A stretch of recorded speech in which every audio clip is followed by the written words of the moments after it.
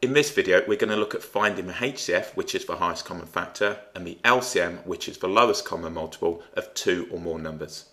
Throughout the video, we're going to work through a range of different techniques. Let's start off with the HCF. This is the largest number that will go into each number we have in a list. So for example, if I had two numbers and I had 10 and 15, we'd want to find the biggest number that goes into both 10 and 15. The lowest common multiple is the smallest number each in my list will go into. So for example, if I have the number 8 and the number 12, it's the first number they will both go into. So let's look at the first method. Now this method is quite limited. If you're given now small numbers or you're doing a lower level qualification, this would be perfectly fine. So let's take two numbers, and what we'll have is 8 and 12. So we'll have now 8 and 12.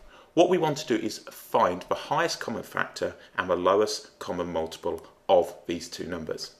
When we're working out the highest common factor, the easiest way to do it is to write out the factors, that is, the numbers that go into 8. So if we look at the factors that go into 8, and I'll just write them here, we can have 1 times 8 and 2 times by 4. So if I write the factors out, we've got 1, 2, 4 and 8. So these are all of the numbers that go into 8. Now I could do this now with 12 if I wanted. I don't have to, but I could if I liked. 1, 2, 3, 4, then we can have 6 and 12. What I do though certainly need are now the factors of 8. I go along my list backwards and see if any of these go into 12. 8 doesn't go into 12, but 4 does. So I can say the highest common factor of now 8 and 12 is 4, as 4 will go into 12. Now, all I've done is started with the biggest and worked backwards. So highest common factor is 4. If we had, for example, now 6 and we had 16, let's consider now 1, 2, 3 and 6. Well, 6 isn't going to go into 16. 3 won't go into 16. Remember, this is without any remainders, so the highest common factor will be 2. And again, you could list these out. 1, 2, 4, 8 and 16. Okay, that's finding the highest common factor with a very basic approach. Now, as you can see, with big numbers, this is going to become a bit of a nightmare. Let's go ahead and now find the lowest common multiple of these two numbers. So that's the highest common factor, and now we'll find the lowest common multiple. The easiest way for me to do this now is to write out the 12 times table. I could write both out again, but this time I'm going to take the largest number and write out the 12 times table.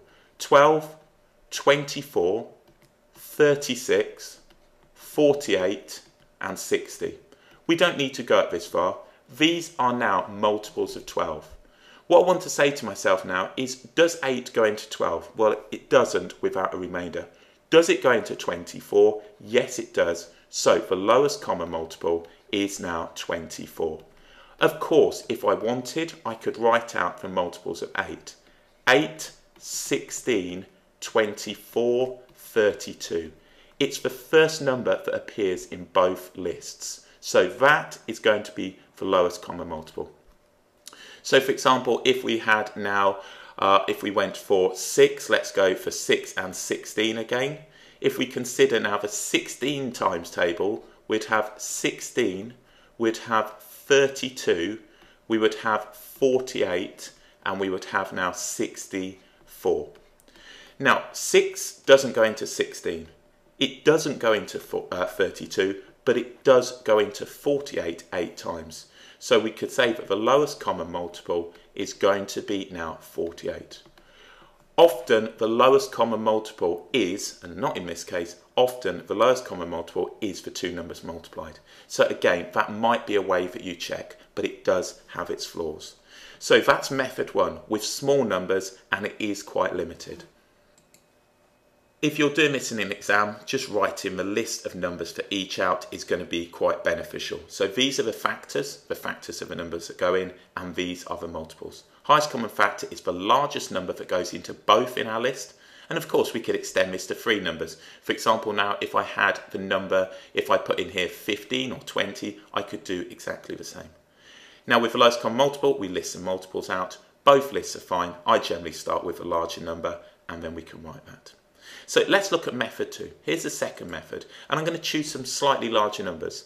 So when we're working with larger numbers, or you want a slightly more advanced approach to this, we can use method 2. So let's take now 24 and 42.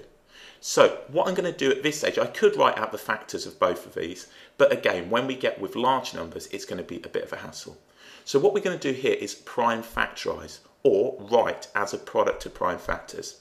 When I say product of prime factors, hopefully you think factor tree. So let's consider 24. I can divide 24 by the first prime number, which is 2, and that gives me 12. I can divide this again by 2, which is going to give me 6. I can still divide by 2, and that leaves me 3. So as a product of prime factors, 24 can be written now as 2 times by 2 times by 2 times by 3, or if we like, 2 to the power of 3 times by 3. That's writing now 24 as a product of its prime factors. If I now take 42, if I now write 42 as a product of prime factors, we can divide that by 2. We're going to end up now with 21. I can't divide 21 by 2, so I divide it by the next prime number, which is 3, and that now leaves me 7. So if I take 42 as a product of prime factors, it's 2 times by 3 times by 7. So that's 42. Now, to find the highest common factor, we simply look in the list. And what I'm going to do, I'm going to use this one right here. If I now look here, I can see that there's 2 in this list and 2 in this one. What I'm looking for are pairs to appear. I can see that I've got no more 2s in this list, but I do in this one, so we can't pair any more up. I can see that I've got a 3 in this list and 1 3 in this list, so I can pair them. All I need to do now to write my highest common factor is simply saying, now we've got these pairs, so it's going to be 2 times by 3, which is going to be 6. And that gives me the highest common factor. So each of these numbers now must be paired up in the list. So if I had another number, we'd have to have 2, 2 and 2. We'd have to have 3, 3 and 3. So for example now, if I took this number to be 84 and multiplied it by 2 again, then I could include another 2 in the list, and it'd be 2 times 3, which would end up giving me 12. So that's finding the highest common factor. So highest common factor now is just considering the pairs in each list. Let's look at the lowest common multiple. Now with the lowest common multiple, we take every number in both lists to their highest power. So this is a base, so what we've got here, 3 is a base, 2 is a base, and 7 is a base. So when I'm working out the lowest common multiple, what I'm now going to think about now is every number in these lists. I know that I've got a 2, I know that I've got a 3, and I know that I've got a 7. In this list, I've got 2 cubed. In this list, I've got 2 to the power of 1. 2 cubed is going to be higher, so I need that number.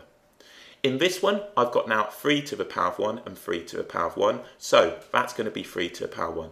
If this one was 3 squared, we would take 3 squared. This one now, I've not got a 7 in here, and I've got 7 to the first power, and that's what we have. So all we do at this stage is simply multiply these. So what I'm going to have is 2 cubed, which is going to give me 8. So let's just write this here. It's going to be 8 times by 3 times by 7, which looks to give me 168. That's a number of hours in a week, 168. So that's the lowest common multiple. The lowest common multiple is the first number that these two go into. So if you consider that, you can quite clearly see now if you essentially multiply these up, that's what you're going to end up with, 168. So that's one method of doing that. Let's do another one. Let's pick some more numbers. Let's go for, what should we go for? Let's go for 72 and 84. So let's try 72 and 84. So using that method, 72 and 84. Quite clearly you can see doing this with the method of 1, 2, 3 and so on. Writing this out is not ideal. So let's now prime factorise. I'll write it down here. Let's prime factorise 72. Yes, I can divide it by 2. That gives me now 36. Yes, I can divide that by 2 and that's going to give me 18. Still dividing it by 2, that gives me 9. Can't divide it by 2, so we divide it by 3 and that gives me 3. Remember, your prime numbers are going to be 2, 3, 5, 7 11, 13, 17, 19, 23. You're simply going through this list. Can I divide it by that? If not, I try it with this one. If not, I try it by this one. Hopefully you won't go down that far. So now we can write 72 as a product of prime factors as 2 times 2 times 2 times 3 times 3. So it's 2 times by 2 times by 2 times by 3 times by 3. Or if we like, we can write it here, 2 to the power of 3 times 3 to the power of 2. Okay, let's go ahead with 84, and we can write 84. Yes, we can divide that by 2. That now gives me 42. Yes, I can divide that by 2. That gives me 21. I can only divide that by 3, and that's going to give me 7. So we can see from here that I could write this now, 84 as a product of prime factors as 2 times by 2 times by 3 times by 7. Or if we like, 2 to the power of 2 times by 3 times by 7. So let's look now at pairing these up. I've got 2, I've got another pair of 2s, I haven't got another set so I can't do that. I do have a pair of 3s, so I can now simply multiply these. So we're going to get 2 times by 2 times by 3, which is going to give me 12. Now we know that 6 times 12 is 72, 7 times 12 is 84. So that's one method. What you can hopefully see is I can't pair that one up, I can't pair that one up, and I can't pair that one up. So highest common factor, we simply now pair these up. And that's one way that you can look at it. It's not by any means the only way, but it's an option for you. Okay, let's now look at the lowest common multiple. So again, we've got the same numbers in this list. So we've got a 2, we've got a 3, and we've got a 7. I've got the choice of 2 squared or 2 cubed. 2 cubed is the highest power. We must take each number to the highest power. I've got 3 to the power 1 or 3 squared. We need the 3 squared, and then I've just got now the 7. So I'm going to have to multiply 2 cubed, which is 8, times by 9, times by 7. And if I do that, what am I going to get? 500, let's just work this out. 504, that looks pretty good. So 72 times by 7, 504. So that's the lowest common multiple. So with this way, you can see that's quite a nice, neat method. So we're writing it out like so, and then we simply, to find the lowest common multiple, is take each number to the highest power and multiply them. Okay, let's look at method 3. When I say method 3, method 1, method 2 and method 3, these aren't necessarily set terms, they're just methods I'm using. So don't ask your teacher, do you use method 2 or method 3? I won't have a clue what you're on about. They're just terms I'm using. So what we'll do now is look at a third method. And what we're going to do is use a Venn diagram.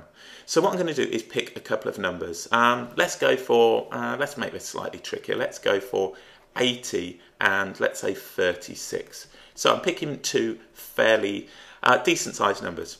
So what I'm going to do again, I'm going to prime factorise each of these. 80, yes, we can divide that by 2 and it gives me 40. Yes, I can divide it by 2 and it gives me 20. Yes, I can divide it by 2 and it's going to give me 10. I can keep going, 2 and then 5. So as a product of prime factors, we can write now 80, and that's going to give me 2 times 2 times 2 times 2 times 5, or if we like, we can say 2 to the power of 4 times by 5. Okay, so that's 80 done. Let's take 36. 36, yes, we can divide by 2. That's going to leave me 18. Yes, we can divide that by 2. That's going to leave me 9. Can't divide it by 2, divide it by 3, and that gives me 3. And we've now written 36 as a product of prime factors. So 36, we've got now 2 times by 2 times by 3 times by 3, or we could write 2 to the power of 2 times by 3 to the power of 2. So what I'm going to do here is actually put this in a Venn diagram. So let's grab up a Venn diagram and we will put it in like so. So here's now just a Venn diagram template, and I'm going to have now 80 and I'm going to have 36. So this is going to be my number 80 and this one is going to be 36. So consider now what's going in the middle. What's going in the middle are the ones that are common to both. So I can put a 2 in there, so that's going to go in there. I can put another 2 in there and that will go in there. And then we're not going to have anything else. So if we consider now in here, I'm simply going to have the 2 and the 2. What does that leave me? Well, that leaves me now a 2, and a 5 for 80, and it leaves me a 3 and a 3 for 36. So some understanding now of the highest common factor and lowest common multiple is needed, and also Venn diagrams. So if we consider now the highest common factor now is this part in here. It is the intersection. So for the highest common factor, all we need to do here is multiply the numbers in the intersection. So the highest common factor, HCF, is going to be equal now to 2 times 2. So 2 times 2, which is going to give me now 4. Okay, so let's just put that there. 2 times 2. So the biggest number that goes into both of these now is going to be 4. And if you look at that now, just consider the factors of 36. You can have 1, 2, 3, you can have 4, you can have 6, you're going to have 9, you can have 12, you can have 18, and you can have 36. And if we consider, does that one go, let's work backwards, does that go into 80? No, it doesn't. Does that go into 80? No, it doesn't. Does that one? No. Does this one? No. Does this one right here? No, it doesn't, but that one does. So you can see this method is slightly better. Okay, lowest common multiple, we simply take all of the numbers and multiply them from each section. So with this one, I don't think this is as slick, but it's going to be that one, and then this one. So lowest common multiple, we're just multiplying all the numbers. And I actually prefer the last method to do this. So we can say now the lowest common multiple will be 2 times by 2, and I'll just do all the 2's to begin with, times by 2, times by 2, times by 3, times by 3, times by 5. Now if you look at that, what we've got here essentially is 2 to the power of 4 times by 3 to the power of 2 times by 5. Now that is going to give us exactly here what we had now before. So if we consider here, we've got this list, 2 to the power of 4 times 3 to the power of 2 times by 5. And all we need to do is simply work that value out. So what are we going to have? 16 times by 9 times by 5. 16 times by 9 times by 5 is going to be 720. So that's another way of doing that. So that's the lowest common multiple of those two. And I've used a Venn diagram. Yes, the numbers are harder than the last example, but you can see essentially we're doing the same thing. For the highest common factor, you're simply multiplying now the intersection of the common terms, and then with the other values, you're going ahead and multiplying them all. I prefer the list bit out, but I wanted to show you a few different ways. Now, these are by no means the only ways that you can do this. They're just 3 different ways based on a range of different approaches that students might want to use. So you've got the very primitive approach, which is generally chosen for easier numbers or on a foundation course. You then consider prime factorising or writing as a product of prime factors, which in itself is a skill, and multiplying up. And then you've got the Venn diagram. You generally won't be forced into any particular approach, but the bigger the numbers, one of the second 2 methods is going to be better. So there we go, highest common factor and lowest common multiple of 2 numbers. You can, of course, extend it to 3. Extending it to 3 with the Venn diagram, in my opinion, wouldn't be a good idea, but certainly if you've got the list now, like so, a Venn diagram, a list would be perfectly fine with more than 3 numbers.